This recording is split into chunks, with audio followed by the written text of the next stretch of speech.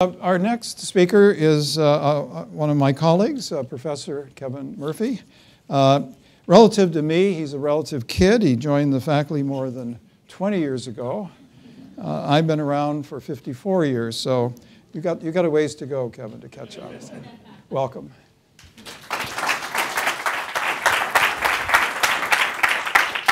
Thank you very much, and thank you, Harry, for inviting me.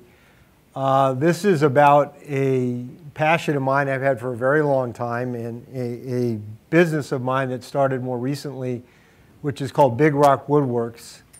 It used to be small, now it's maybe not so small adventure in woodworking. I do it together with Sam Blokel, who's a friend of the family, really knew my son. He's quite a bit younger than me, even though you say I'm young. I'm 59, and Sam's about 29. So we've been working together for a few years now. And so when Harry asked me to talk, I thought I would try to say, well, geez, how is it related? So what's our approach to woodworking? It's focused on making wood into furniture. And I emphasize the wood because, as you'll see when I show you some of the things we do, we really try to start at the beginning. Typically, we start with a log or even a tree, and we do all the milling of the wood ourselves. So we have a sawmill, take the tree, cut it up into lumber, dry the lumber, and then try to build furniture from it. And then I thought about, well, why is that like economics? Well, in a lot of ways, it is like economics. It's always solving problems. There are problems everywhere along the way that need to be solved.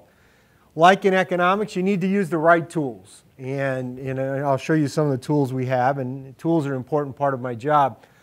But the number one thing that I think it has in common with economics, the key in my career in economics has been, and if you look at what I've done, I worked on a wide range of problems. And because the way I approach problems is not by saying, I'm going to answer this question. I would say, well, what can I do? What do I know enough to actually solve? And then work with it from there. And that's kind of what we do with the wood. When we take down a tree or we cut the wood, we say, geez, this would make a great table, or this would make a great coffee table, or this would make a dresser of drawers, or whatever it is. We try to see what's in the wood and go with what the wood tells us we can make. Now, what's a little different about it? It obviously uses some very different skills, a lot more things you have to do with your hands. But also, you're a little more sure of what you have, what you get done. In economics, the thing about academic work is your peers may tell you that's good work, maybe that's right. You never really get to actually grab it and hold it. So let me show you the kinds of things we build. So this is a cherry chest of drawers that we did. And as you can see, it's a real emphasis on the wood. We cut down a cherry tree that, actually we didn't cut it down, I should say. A storm knocked it down in my backyard. And we cut down the tree, and then when we milled the lumber, we noticed had this incredibly beautiful crotch wood in it here that we decided to feature in the drawers. And part of making a furniture piece like this is kind of like matching it up. So these are actually, very different pieces, but we tried to match them so they look like they fit pretty well together. That's kind of the view. So it's really an emphasis on the wood itself. And although there also is a fair amount of construction that goes into making the actual furniture piece. This is some detail of the drawers. These are drawer slides. We make all our own slides. Things like that. This is a little more detail. You can see kind of the detail on the slides. They're actually made, those are made out of Brazilian cherry, and those are maple drawers inside the furniture. Now, so our raw materials, we actually have a sawmill. It's a bandsaw mill that we use to cut the wood. This is an example of some of the raw material. This is actually a walnut slab. Again, from a local tree. This is actually somebody told us about the tree they have. So this is outside my shop. This is in the parking lot of my shop. And this is a walnut slab. This is when it was just cut actually that day. So this wood is actually being dried right now. It's almost ready to use. It'll be ready to use probably in another month or two. We're going through the final stage of actually drying this wood.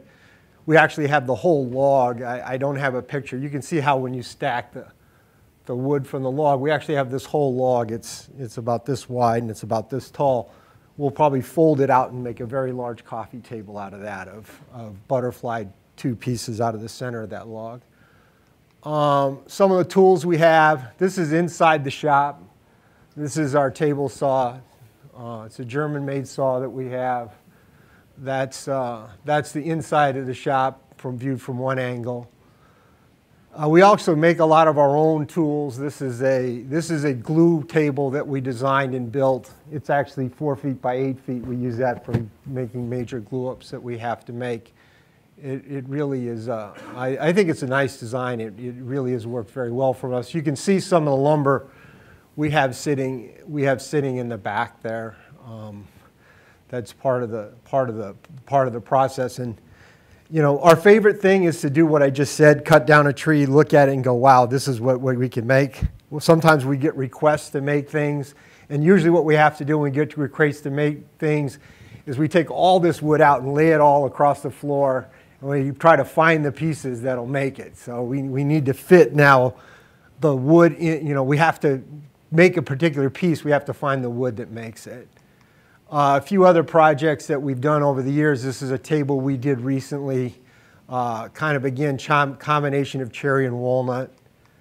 This is a white oak table we made for somebody. It's actually a very, very large table. That table is actually 47 inches across, so you can get an idea of how long that table actually is. It doesn't look nearly as big as it is. This is a cherry vanity that we made. Again, you can see the emphasis on the wood. This is a crotch table. And this is a walnut table that I'm very fond of. I made this quite a few years ago. It's actually, this is the saw cut from the chainsaws left on the end, and it's all put together. Has a great finish on it. It was done in a high gloss finish that was then sanded down to be incredibly smooth. So, but that's kind of what we do. It's a lot of fun. And what I really like is the ability to take something from the very beginning, that is just from the tree itself, and take it all the way to get the final finished furniture piece. It really to me is exciting to see what you can make out of the wood, but at the end of the day, it's the wood that does the talking. It's the wood that I think makes the pieces really interesting and much different than what you would buy at a store. And that's our goal, is to have something that's unique. The wood shows through, and you can really feel fits. Now, how does this also relate? Throughout my academic career, I've worked in a series of partnerships. Gary Becker and I worked together for years. I worked with Bob Topel and just a number of people. Always been a partnership. Virtually all the papers I've written in economics have been co-authored. And this is my co-authorship with Sam. And Sam and I are working on this project together. And you know, you really get to know somebody when you work on these kind of projects. We never do anything from plans. Everything is always eye. It's always got to get your proportions by looking. Set it out, set it up, trying to figure out what the proportions are. And you know, when it comes to furniture, proportion is such an important part of it. Anyway, that's my life in furniture, and it's a lot of fun. Thank you.